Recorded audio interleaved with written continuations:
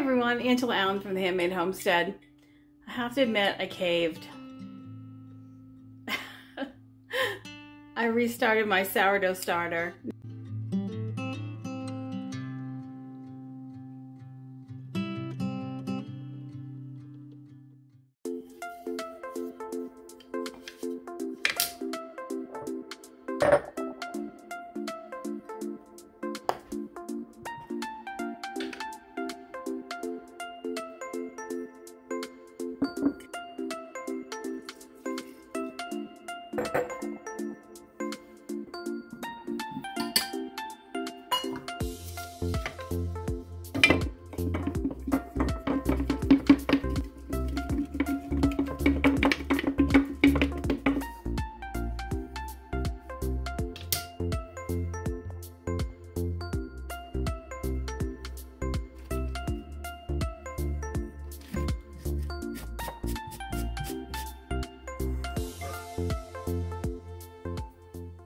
Now my last one I had going for probably 10 years, and I did a video not too long ago about giving you permission to not do sourdough, that it was okay if you just make yeast bread and you don't have to do sourdough. And the truth is, my family's not really big on the flavor or the texture of sourdough bread.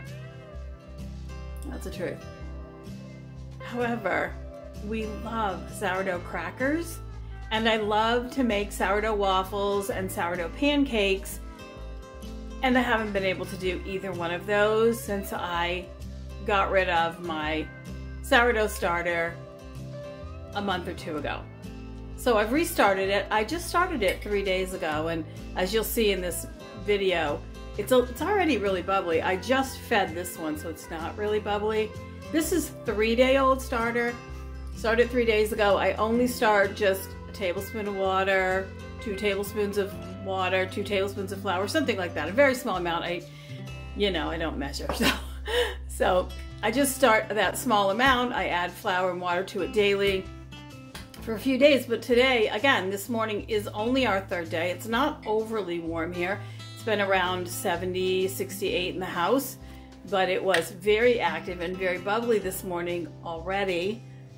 I don't know if that's a good thing or not, but that's fine. I don't plan to use it for a little bit yet, but I did just do a feed, and I did put it back in its big bottle because I usually keep quite a bit of sourdough starter.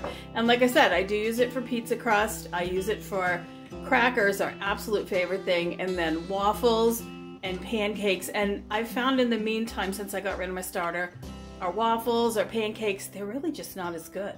So here we go again. And I'm good for that. I can always just store it in the fridge when I'm not using it, take it out when I want to. I still don't have to make bread with it, but if I want to, I can. So yeah, okay. I'd love to hear your comments.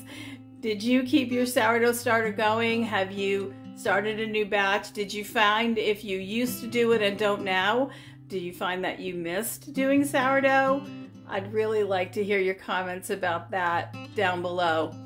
And I will see you in a few days for the next video. Take care.